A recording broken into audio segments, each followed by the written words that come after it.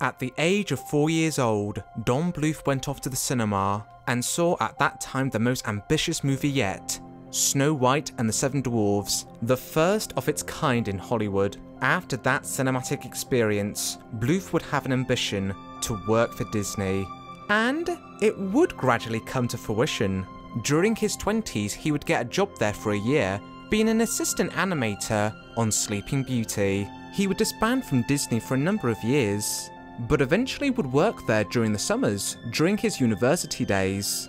By the early 1970s, he would be more permanently there, from a character animator on Robin Hood, to an animation director on Winnie the Pooh and Tigger 2, The Rescuers, and Pete's Dragon. But over the years working for Disney, he couldn't help but notice a decline in animation quality. And when he inquired about these imperfections, he was often given flimsy excuses. It costs too much, it's not worth it. But when he was slowly building up the ranks, he actually realised that it was inoffensive with these minor modifications. Bluth was working for a rigorous company that people didn't question. And well, for a lack of better words, didn't bother to self-improve. Despite being at the top of his league, being essentially a director and producer.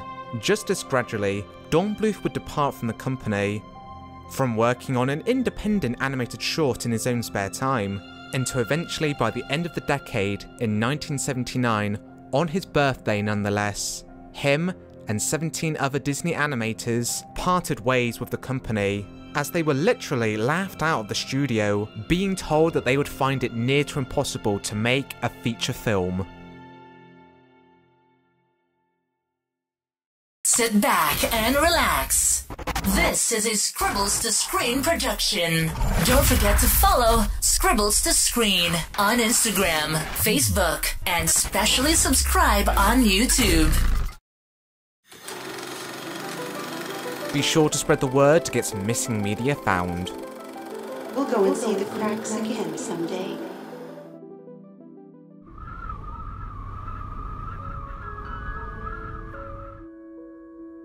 Three years later, Don Bluth would direct his first animated feature, a book adaptation of The Secret of NIMH, which Disney passed on the project some years earlier. Although this wasn't an easy project, the money was tight and it returned very little. And I don't know how to make it happen, but I would love to do the sequel to NIMH. Someone went out there and did one, but it wasn't right. There were a number of different projects him and his team had longed to work on. Tempting titles such as The Little Blue Whale, The East of the Sun and West of the Moon, and Beauty and the Beast. But due to financial difficulty, some just never got off the ground or were just cancelled. Thankfully though, one of the few people that saw The Secret of NIMH was Steven Spielberg, where through him bringing on board Universal and his own company Ambient, Bluth and Spielberg would collaborate on An American Tail. Uniting with Spielberg would see the whole Californian crew move over to Dublin, Ireland, which Bluth had already set up an animation department in the country back in '79. This was by a negotiation with the Irish government, or to put it more simply, by helping to set up an animation program in the country. By a trade-off, the studio would see government funding. There were extensive projects and plans to help the Irish film industry, but they never fell through in the end. Because you've got a government who recognizes art as being necessary. Well, I wouldn't go that far. Well, come to my neighborhood. Art doesn't know we're here. With The American Tail outranking Disney's The Great Mouse Detective, financially, Bluth, who was laughed at several years earlier, had actually surpassed Disney. And now being fully established in Dublin, Ireland, the next film project would only come 2 years later. And, debatedly, it may be his most famous film ever.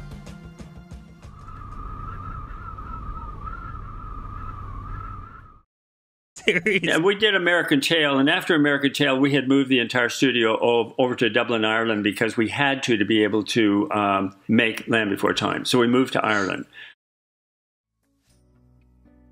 Spielberg and Bluth had wanted to create a coming-of-age story in a similar vein to Bambi. Seeing that nobody else had done so before, they decided to make the main characters dinosaurs. But what would be the appropriate story for this prehistoric Bambi? George Lucas came on board and suggested some ideas. The first draft of the script was rejected for being too juvenile. An idea of child dinosaurs trying to find an old wise dinosaur was originally the plot.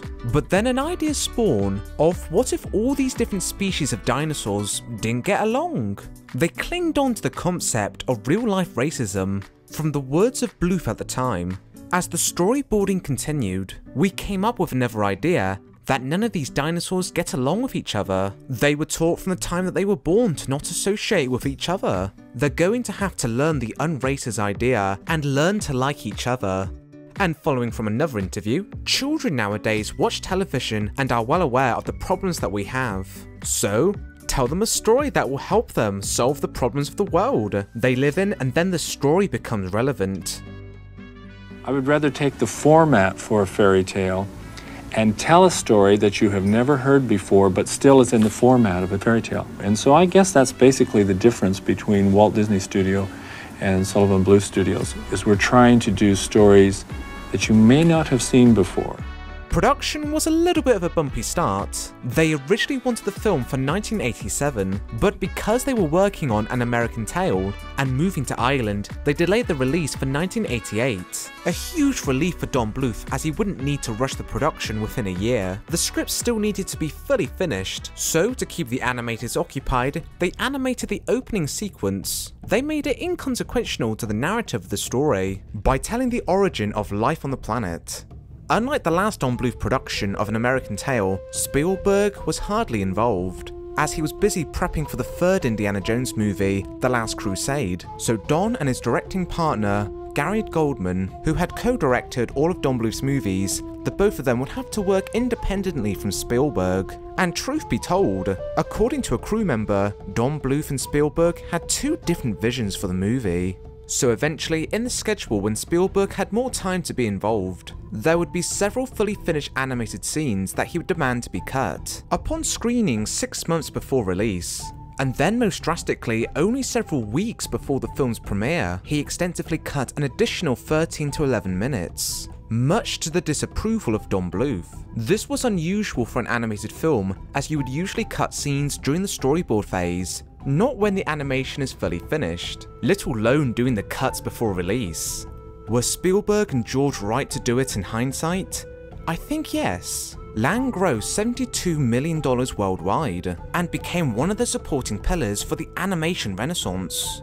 Least that you choose to forget, Land Before Time has been followed up by 6 sequels, direct-to-video that have grown in excess of $250 million. That you can't forget. The Land Before Time was released on the same day as Disney's Oliver & Company. I'm actually very excited by the fact that we're going to go head-on with the picture, because I think there's plenty of room out there in the market for animation. The Land Before Time outgrossed Oliver & Company worldwide. The Land Before Time would be the second to last Don Bluth movie released in cinemas that would be globally successful. With the exception of Anastasia, the rest of his movies, to put it nicely, seemed to fare better on the home media format. But his portfolio was successful in other regions. Many have said that the work of Don Bluth and Gary Goldman may have been the push that Disney needed to be launched into the Disney Renaissance. In the 15 years of our independent times, the NIM and American Tail, Land Before Time, All Dogs Go to Heaven were all movies that moved people, and it moved Disney to do better. So, all wells that ends well. Not exactly.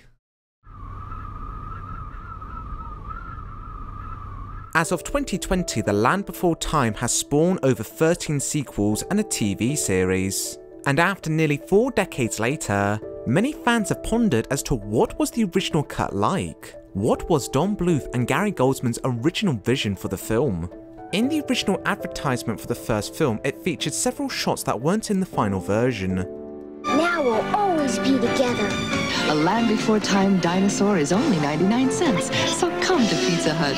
Your friends are waiting. We'll always be together. Pizza Hut, make it great. books, products featuring images from these cutscenes, with additional images of animation cells reappearing online, and most excitingly, a 1987 draft version of The Land Before Time that has been floating around online for some time now, giving us a luxury to look into an early version of the movie. Granted, there are some minor modifications, such as Littlefoot being called Thunderfoot, and it's widely accepted that not everything in this script was going to be in the final draft script, and Grandpa Longneck in the credits was credited to be played by Bill Irwin, although he never speaks in the final movie, and there's nothing in any other material indicating that he would have spoken. Chances are there may have been more scenes that have been cut out that are not publicly known, but I shall cover every confirmed deleted scene. So sit back and relax as we'll be covering from beginning to end the original version of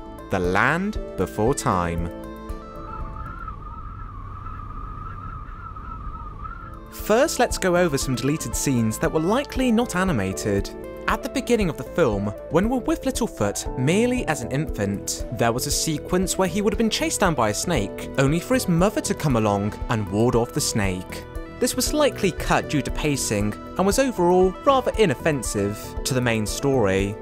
But a missing scene that's gone down in legend in the Land Before Time community is the Oasis scene, perhaps the most blatant sequence dealing with the concept of racism. This is where, midway through the story, the group of kids are lost and hungry in the mysterious beyond, but fortunately enough, they come across an oasis.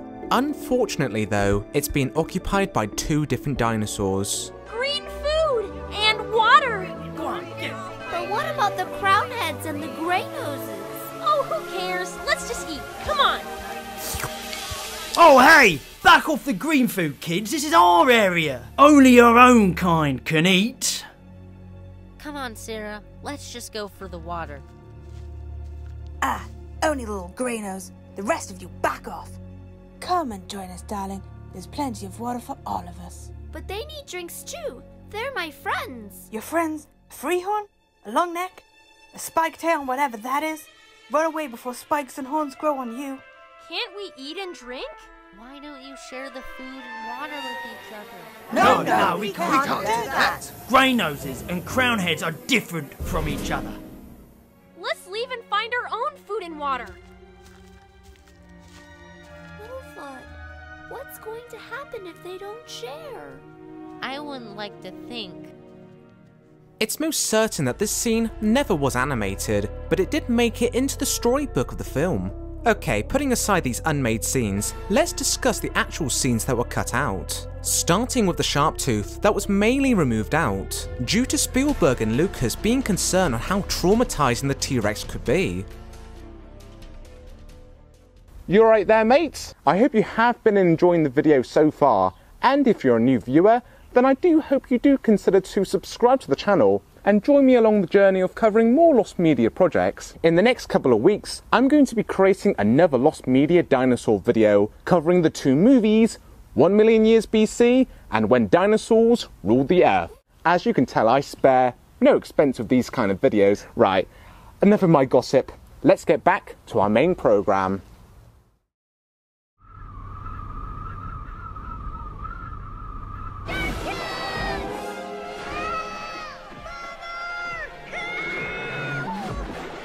The scene would have proceeded forward, with Littlefoot and Sarah climbing up the hollow tree, although once seeing that the sharp tooth is merely waiting for them, they make a hasty retreat down. The final cut slightly reorganises this chase sequence, pretty much swapping around the first half of the chase. Early in the chase, you can just see where the sharp tooth was blinded in the eye, even though he was yet to be blinded just yet, before finally coming back to the first shot in the final cut.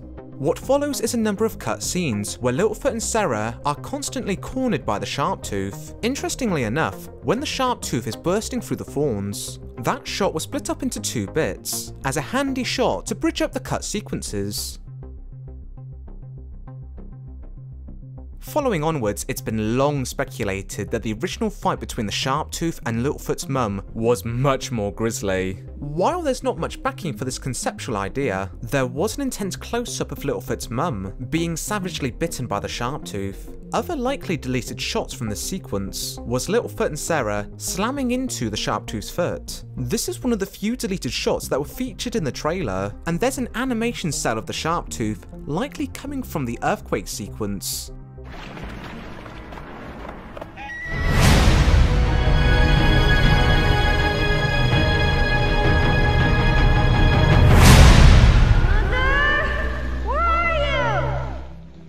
To remember with it is that there was Mom, there was Dad, and they were sitting next to you, and when the big bad wolf began to growl, you could, hang on to them. And you want to remember that. Do you not remember Bambi? And where she's saying, faster, faster, faster. When he's saying, we made it, Mother, we made it, Mother. Isn't that in your brain? Was that made for children? Yes and no. The death of Littlefoot's mum was nearly considered to be removed in the final cut, as there were concerns from both Spielberg and Lucas that it may have been too traumatic for younger viewers to handle, but the scene was so important to the story, as it essentially explained as to why Littlefoot had to travel alone. The producers brought on some psychologists to give some 2 cents to the emotional aspect. Penultimately, it was decided to let the scene remain, but to add an elderly dinosaur named Ruta to encounter Littlefoot sometime later after the passing of his mum to enlighten the child of some reassuring advice. You'll never be apart, for you are still a part of each other. Do you remember the way to the Great Valley? Follow the bright circle past the great rock that looks like a long neck, past the mountains that burn. Hello. I said hello. I lost my family in the big earthquake. You want to go with me? Yeah. Oh. Who are you?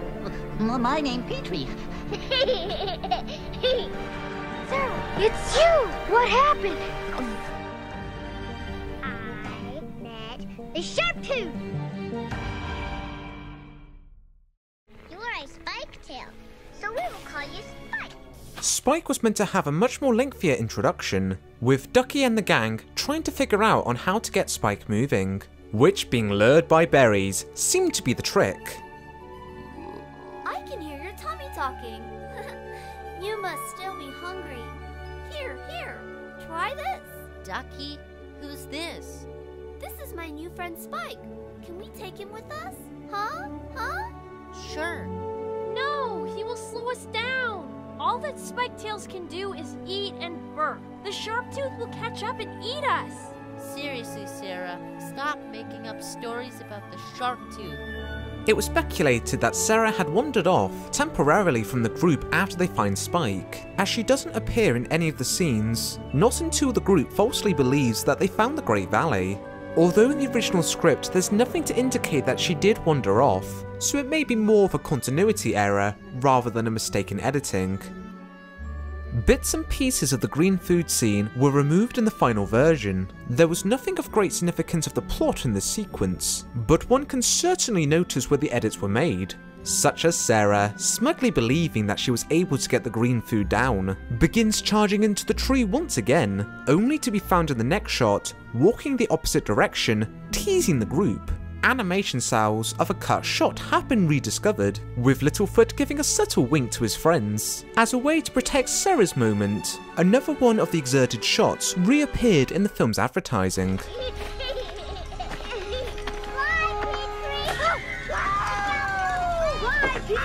Flap your wings! Just like my mother said, we're going the right way! The way to the Great Valley! This scene is the only time in the whole movie that we have a freeze frame, an obvious indication that something was hastily edited. Very good find. I'm glad that you're picking on the positive points and everything.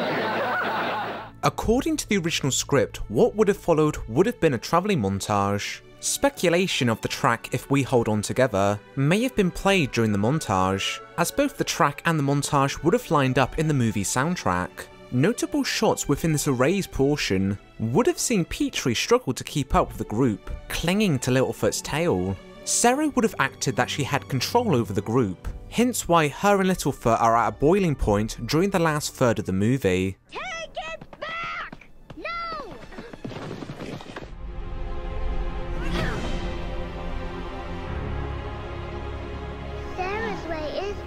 easier. Go on! Go the wrong way! Try to do what you told me. It's just too hard. Mother! Mother! Don't go, Mother!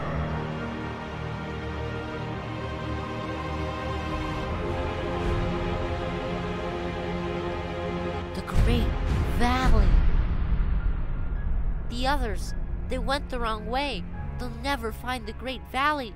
Mother, what should I do? My heart says they're my friends. I have to help them.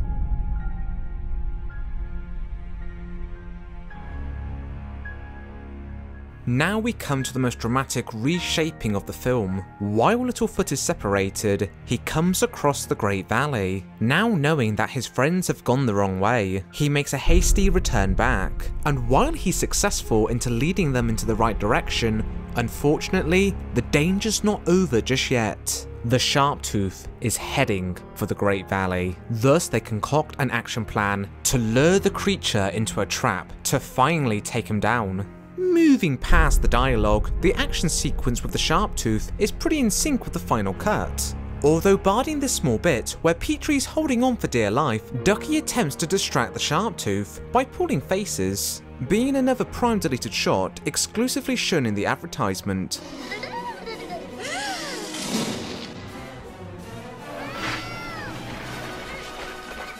This was likely a scene that was cut early on, as the final soundtrack doesn't leave any room to complement these missing scenes.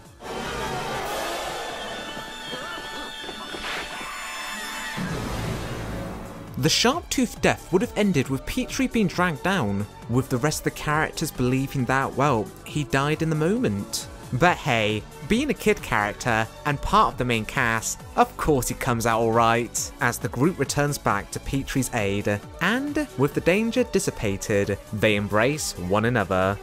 Now we will always be together. For how long? Forever. Together. Together, they arrive back to the Great Valley and are reunited with their family. The film ends with Sarah speaking highly of her new friend, Littlefoot. Found his grandmother and grandfather at last. The same loving faces he'd looked into on the day of his birth. He is my best friend. Long neck? No. Littlefoot, we did it together. Together? Together, Daddy. Littlefoot finding the Great Valley was moved near to the end of the film, was likely done to give a much more emotional bearing for the audience. It was really as simple as that. We reasoned with him. If you look in the background, you can see that Littlefoot is within the same location that the Sharptooth was defeated. You can even see the boulder in places to where it would be later pushed off. While I've only had the luxury of watching the final cut, for myself, judging the scenes in conception, I personally think that the edits for the ending was a pretty smart move. Getting to the Great Valley was the biggest goal of the movie, so just keeping the audience anticipating by the end, it just helps to make the ending feel far more rewarding. Alongside swapping around the scenes, came with omitting any references of the characters knowing how close they are to the Great Valley. It's Sharptooth. He's looking for the entrance to the Great Valley. We have to kill him. The shot with the characters embracing one another was moved and reworked to be the final shot of the movie. Have I bored you for too long? Stay awake. In 2017, Gary Goldman, the original composer, gave a bit of insight towards the fate of the original cuts.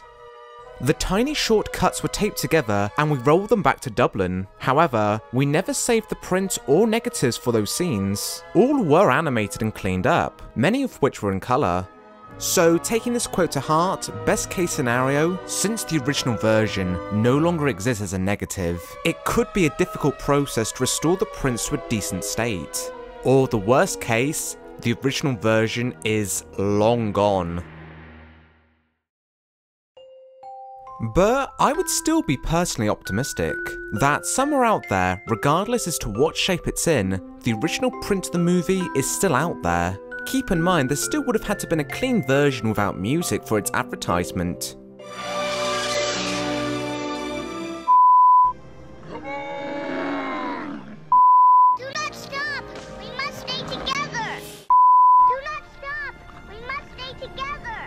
And the trailer still features that one shot with Ducky, reported to be removed 6 months before release, even though the majority of the cuts were made very shortly before the film's release. So there was still some preservation of archiving, regardless that these scenes were still not going to be shown. And even post the original movie's release, there are substitute material, where they would have needed access from the original voices being separated by the final soundtrack, in order to swap out the music.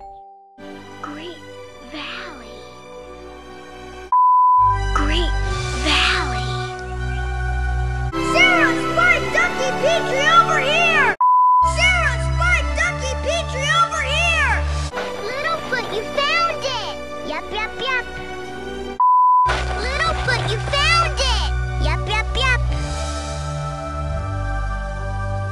So there has to be some version that still exists within a post-production state, so that they can easily go back to and re-edit if they so desired. And the company at hand for making The Land Before Time was Universal. Famously, during the 80s, they were trying to search for a pre-release cut of Frankenstein Meets the Wolfman, so at this point it would have seemed like they would have known to better. Will the public ever get to see it? Well, that's up for either Universal or Spielberg to give the green light on. That's probably only going to happen if there is such a demand to see the original Bluth cut. So for now, the best thing we can do is to show our support. If you personally want to see this original version, make a post or a video explaining why. Learning from prior lost media attempts, sometimes a company's got to be reassured that there's enough interest to lay down the money to fully restore these films and to gain back a profit. Well, most of the time. Come on, we've got 7 years before the 40th anniversary of The Land Before Time. Let's push this one through.